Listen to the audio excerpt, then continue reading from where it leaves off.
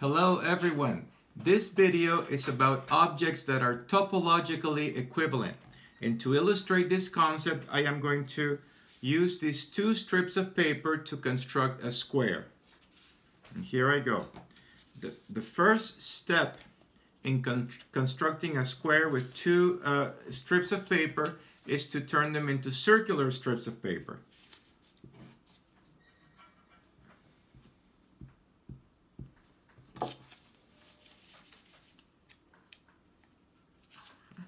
Here's the first one.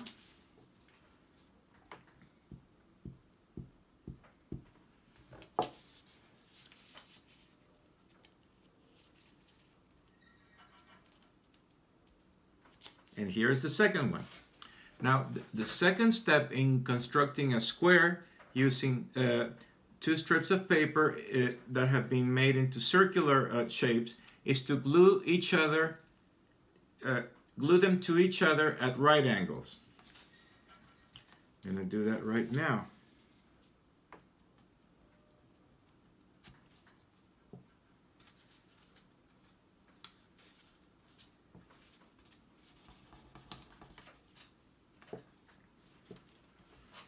And here it is.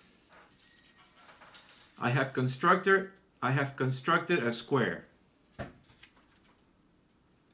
This is a square. You don't believe me? Here, I'll show you.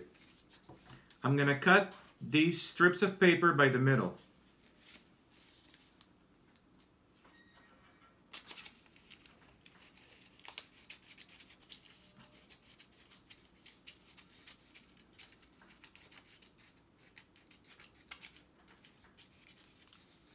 I'm cutting the first strip.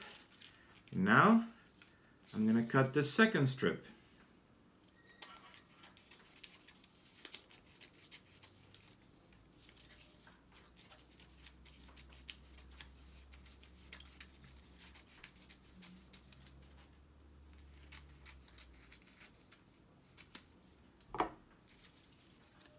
And here you go.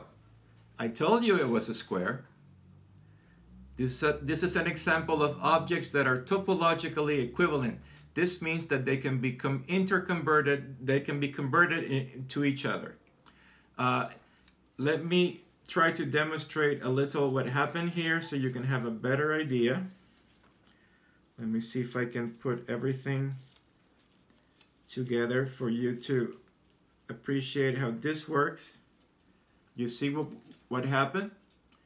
They were glued to each other, then I cut the first one, I separated it, and then I separated the second one, and that's how I got a square.